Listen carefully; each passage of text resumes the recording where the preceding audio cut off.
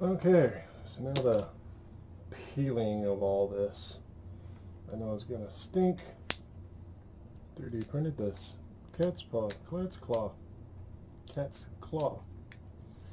There's also a brass version of this being sold on Kickstarter right now for $39.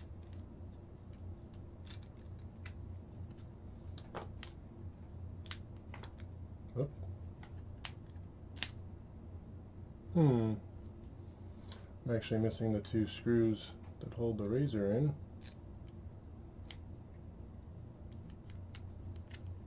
That hold it, but I shouldn't say I'm missing. I haven't bought them yet, because I just printed this. I changed the handle a little bit. Pretty fancy.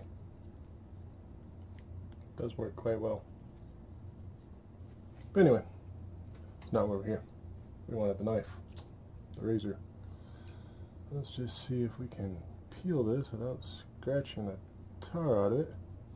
The whole point of this plastic is to keep it from getting scratched up. Not plastic, but this paper. Can you even see what I'm doing? Yeah, I guess you can. Holy cow, I hate this stuff.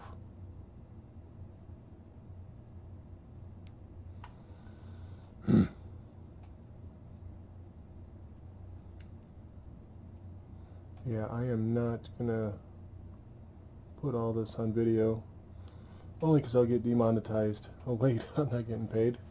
But I'm gonna swear a lot. I'm gonna cuss a lot. Yeah. I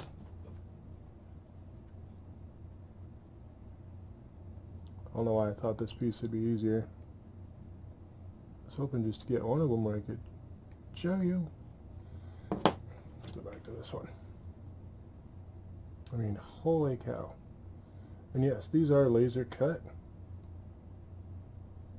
And they are cut like, I mean, they're like glass smooth.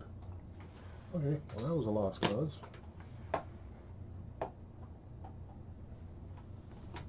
Got another little razor. Maybe I'll have a little bit more control. Oh, this sucks. Whoop, whoop, I think I got it. Once you get it started, oh shit, shouldn't have said that. Generally, once you get it started, it peels off pretty easy. That's what it'll look like. Obviously, I missed this little piece.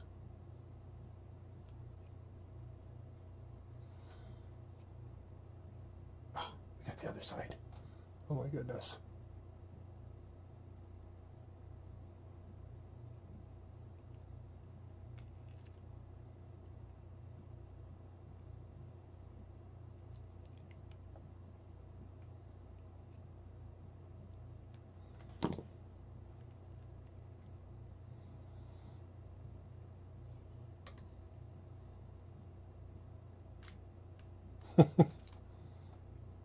One arm. But yeah, if somebody wanted to 3D print that, that's a pretty basic shape. Several holes, screw mounts for the horns. So the little horns in here, they'll fit into these holes. We'll get to that. One. I'll do a few of these. I'm sure some of you have already checked out, jumped ahead. Probably gave me a negative because I'm not swearing enough. I don't know.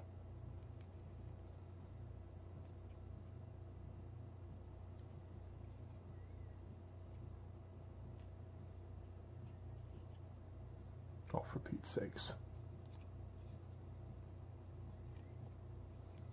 Definitely want to get it in as big a piece as you can because you don't want to go back and fiddle with these little tiny corners.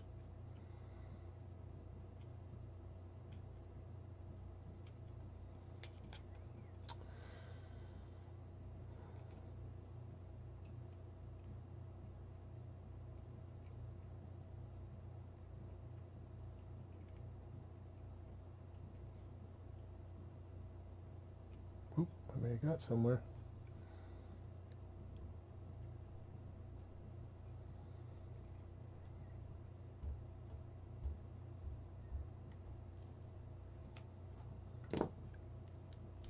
Yeah, see, once you get it started, oh man, those two peeled off. We'll come back, see if we can get them from the bottom coming up.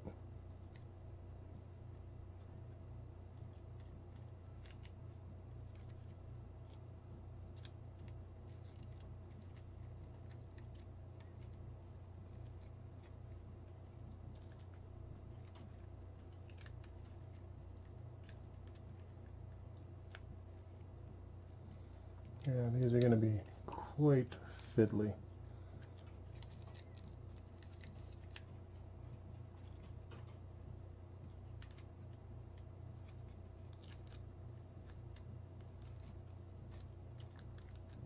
Oh, I didn't even think about the letters in the middle. Yeah, we'll come back to those.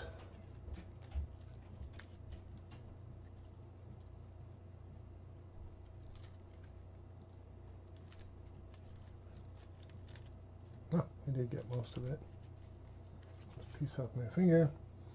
And then they get these in the middle. The lines, the circle, the O and the R. Those lines ain't coming off. These may not come off. Oh, it did. Nope. Yep, there it goes.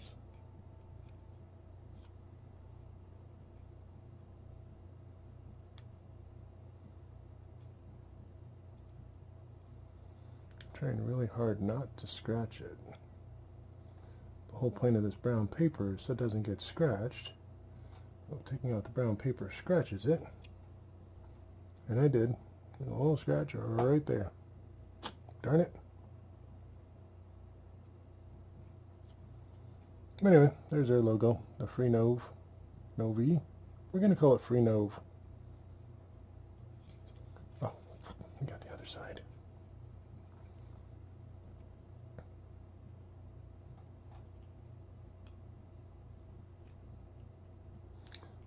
You probably see me pushing a little harder here in these corners. The only reason I'm doing it there is I know there's going to be a screw that goes there. So if I did happen to scratch it, it's not that big a deal.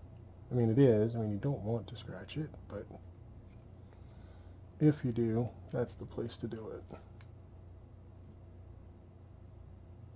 And then the same thing on all the other parts. If you're going to scratch it, do it where the little screw holes are. So then the head of the screw will cover up the scratches, if you happen to make any.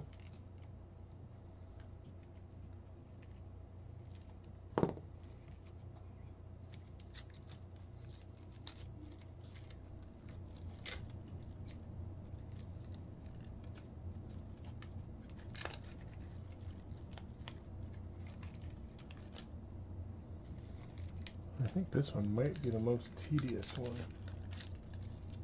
Well, I think. I hope. I'd say it came out pretty good.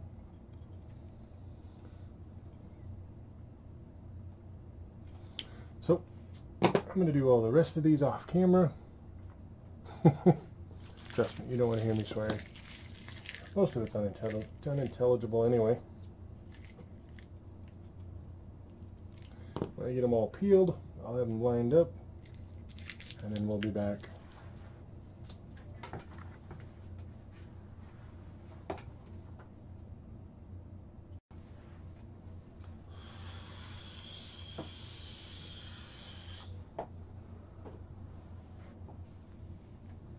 The last piece with this sticky stuff on it.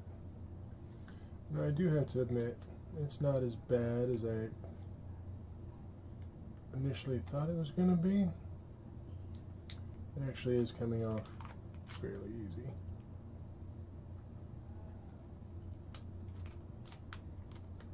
Just go slow, pop it off. Hard part's just getting it started. Once you get it started, it actually goes pretty good.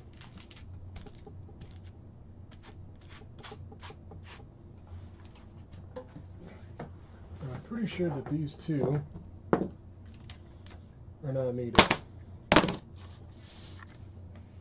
Obviously, that's the face. Don't think that one's needed either. Battery tray. Yeah, I don't know where that goes. It goes to something. Obviously the feet, the legs, servo shoulders, opposite side servo shoulders, couple of pieces, base, bottom, tops.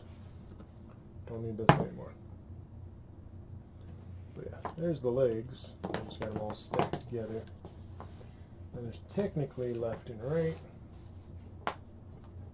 Flip them over and they can be whatever you need them to be. You can see they kind of curve in different directions. Oh! I missed one. Wow. How did that happen? I'm glad I did go back. Right, just goes to show. As good as I am. Not. I missed one.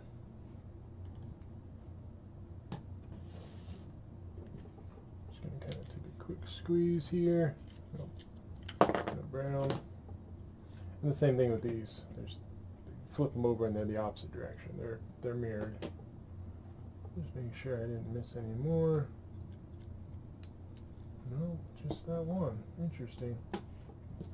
Well, you get to see how I do that. So up here where the screw holes are, where the servo is going to be, kind of just pull the paper back.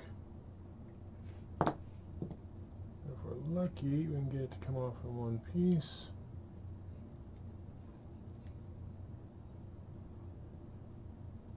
And we're not lucky.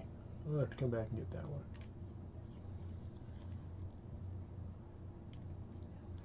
We just pull them slow, pull them even, and for the most part it should come off fairly easy.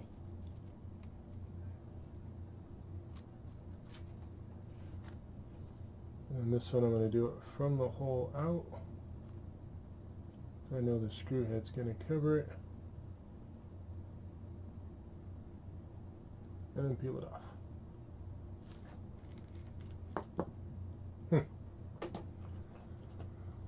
Alright, so I'm going to have to go back through the instructions now. Pretty sure it's just a matter of bolting these up to each one of these. Like I said, I'm pretty sure these three pieces were just the housing that they cut it out of. Kind of like model cars, if you ever did those, or airplanes. It's just the part that went around it. All the nuts and bolts. Let's take a look at one of these while we're here, though.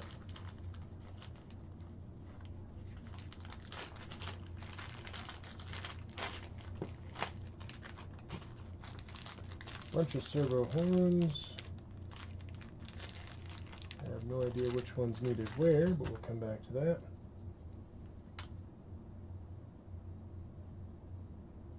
These are definitely metal. That's heavy.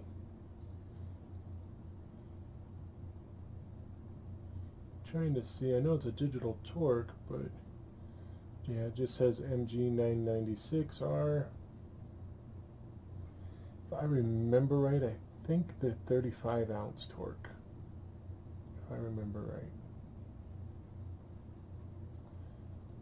And in most cases that is going to be entirely too long.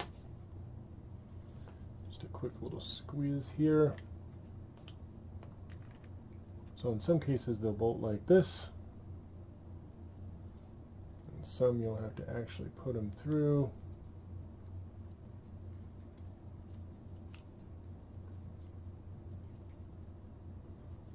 Cooperate. Well, I'm not going to force it yet because I'm not sure which one's which.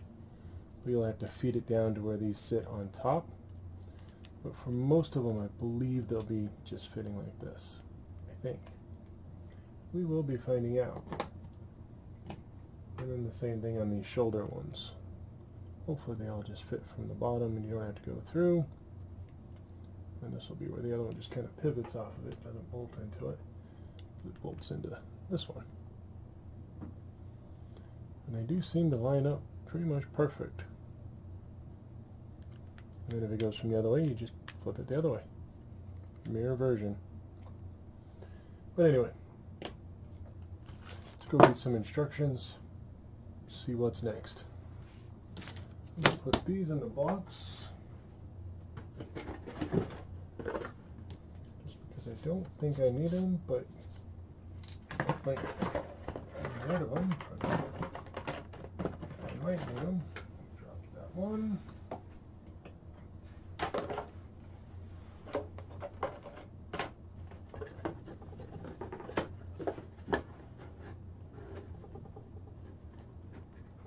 Oh, I missed that.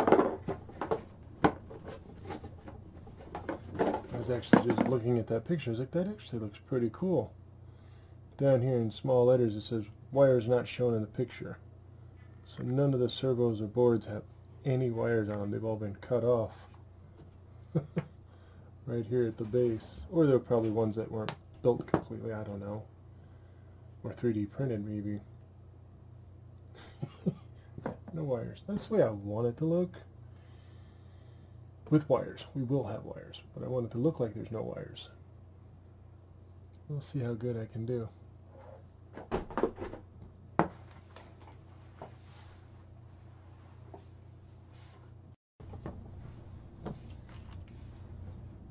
Okay, so following the instructions, dumped out one of the bags with all the horns. You want this one, the one with the circle, the disc. Obviously this side that's kind of geared goes onto the servo. We're not going to force it on there now, but it's the side that would go on the servo. That part you need to keep facing up. Find the ugly side, whichever side it might be. Ugly side up. That little servo horn up. Oh yeah. And there's 4 sets of 3 holes. You need to use the middle one out of each of those sets. And the screw goes from the back side through it. And there's 4 in here, so we're going to use these 4. We're going to use their fancy little magnetic screwdriver. Or not.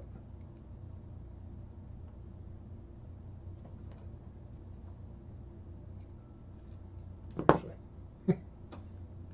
just put it in. Seems to work best.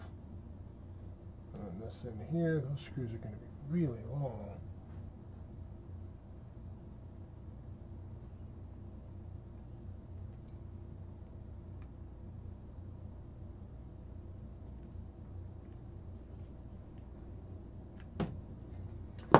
Before I crank that up in and into there,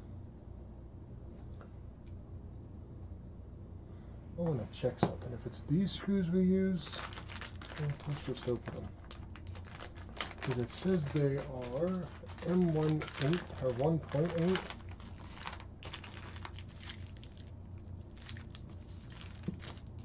They are really nicely labeled. I will give them that. Those are 2.5s. Those are the little teeny tiny nuts. 1.4s. So let's put the nuts over here. These are the brass standoffs.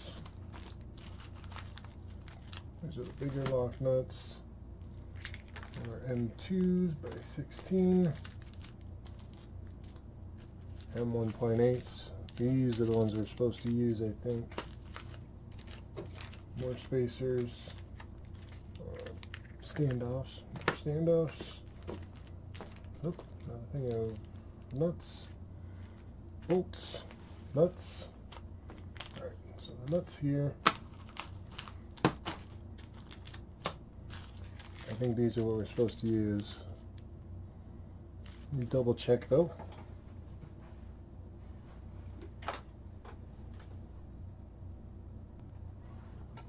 And yes, we used the 1.88s in the pack, not the ones that came with the servo. Don't need this at the moment. Glad I checked that. But do not get rid of or lose these other parts. You may need them.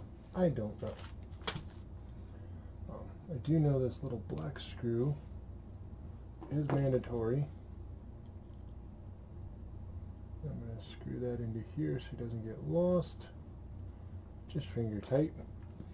These little rubber pieces, they actually go in here.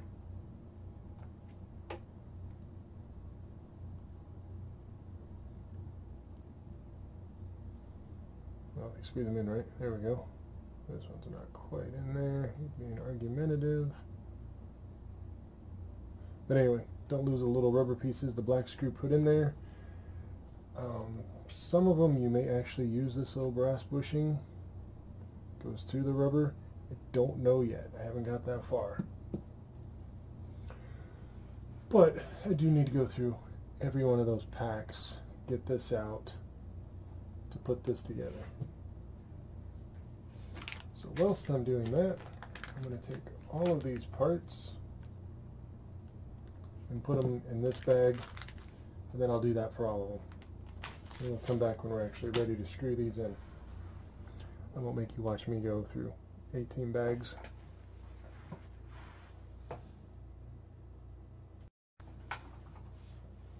So it looks like I had misunderstood or was informed. These little screws, you do get extras. What you don't get extras are the servo horn mounts for the servos. You get one. But the packets that come from Freenove, now we're going to call them Freenove? We're going to call them Freenove. Anyway, so here's the base plate with the 6 servo horns screwed into it.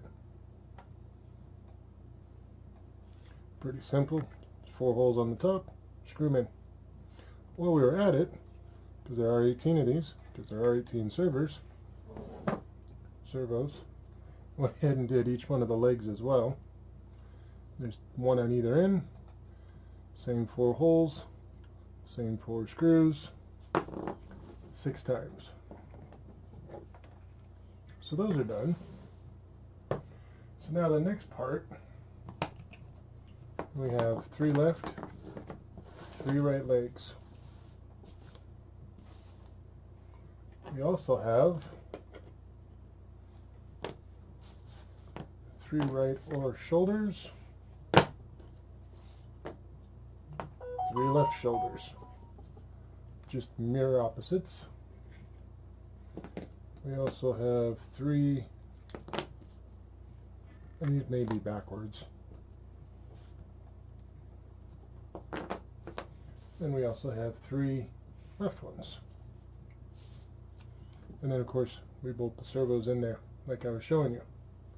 However, just because of my many years with RC helicopters, RC cars, RC robotics in general, I'm going to go through each and every single one of these servos and make sure it works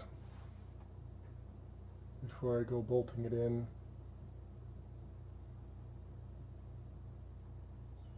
I'm going to be sure that they all work. We'll do a full swing left and right, center them, and then set each of the 20 servos, because we're also going to do the 2 mini ones. But we're going to have them all set before I go screwing them in. So when you come back, they should all be mounted in. Now the little rubber mounts are definitely needed. And then the bolts, let me double check.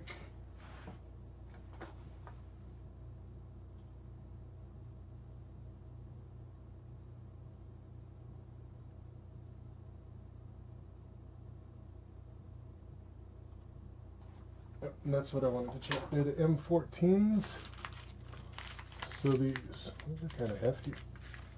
So yeah, these and the M4 nuts to hold each of these on. So that pretty much answers my question there. Those little brass bushings are for the smaller screws. Those little brass bushings will not fit through these bolts.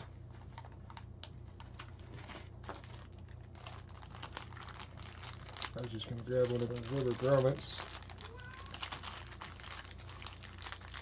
at some point here. There he is. He's fighting. Try it again. There he is. So So again, show you how that goes. It goes in there, and then that bolt goes through there, and you will have to thread him. That is going to be tight.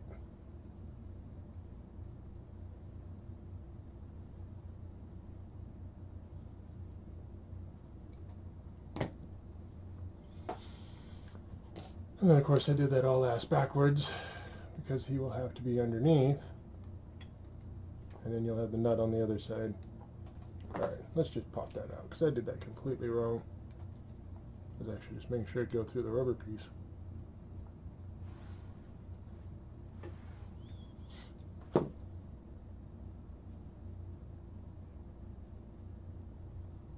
Come on, there we go.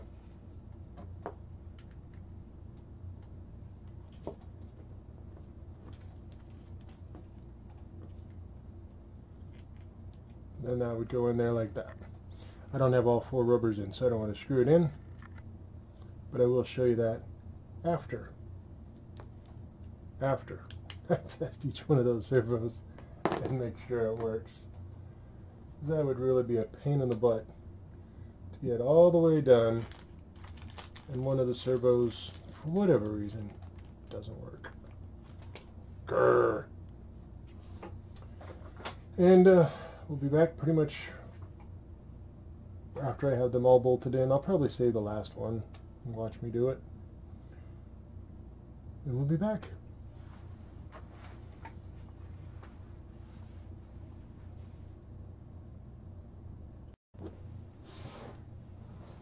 Alright, and this is just so you can see what I mean by using this to test each of the servos.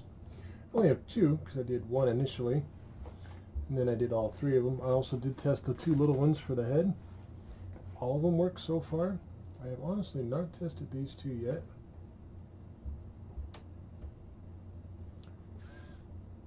So there I went into auto mode. That's where you can control it. Both are moving back and forth. That one sets it to neutral with this particular tester. This is what they call the windshield wiper. It just runs back and forth. But we want them neutraled. It's right in the center. Only running them off a 3.7 volt battery. Not enough there to hurt anything. Now, that said, these are all metal servos, as you heard. However, there is some odd grinding noises. They are not the highest quality ones. I have a set of futabas in my 1/5 scale Baja buggy car, and they're like dead silent when they run. And those are, well, the one is, I think it's 180 ounces, because it's got to move the steering wheels. Then I think the one for the throttle and brake is 55 or 65 ounces. You don't hear them run. You just, zip, zip, zip. They're doing it. These, as you heard, kind of loud. But they're not carrying that much weight, basically carrying themselves. I had to make a little adapter. For some reason I didn't have a battery small enough. Everything I had was 11 volts. So I just made one. It works. All the servos worked. No issues. I just wanted to show that so far I haven't had any problems. Now we can start putting them into these and into those. Oh my. So let me get this out of the way. Since you're here, I'll just show you. So this would be a left foot. It goes on like this. And 3 more nuts or bolts in. That's way more than 3, but that'll work.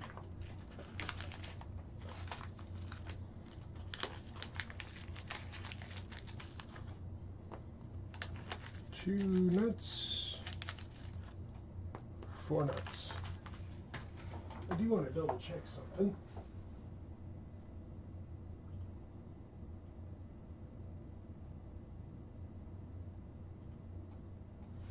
Okay, what I was double checking was to make sure they did need to actually be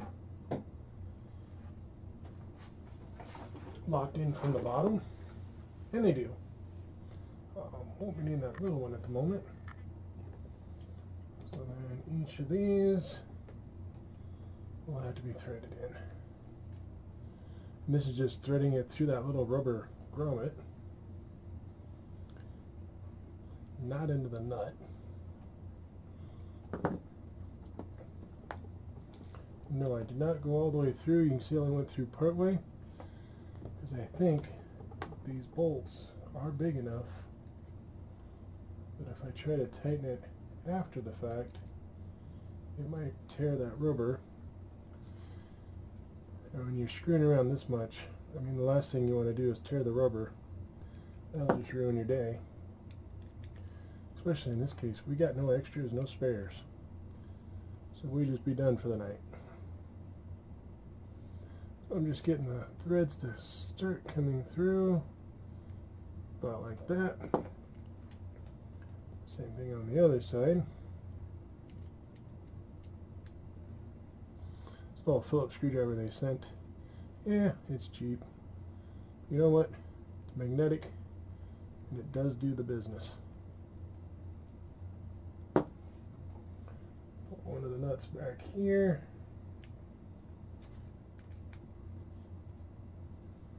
And then, as I expected, I'm not going to be able to hold it. You know, actually, instead of using my pliers, they sent a little wrenchy thing that I buried in the bolts. Down in here. There he is. I'm going to guess that will fit their nuts.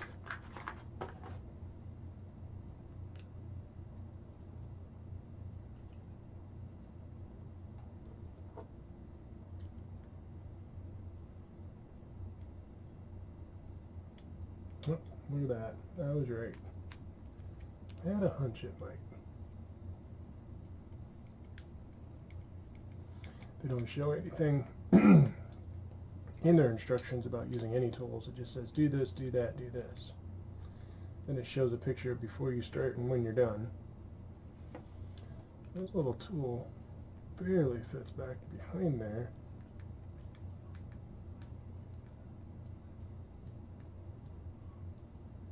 And then only from my RC modeling and helicopters, you want to make sure you're at least into the nylon. If you're not into the nylon, it's not going to lock.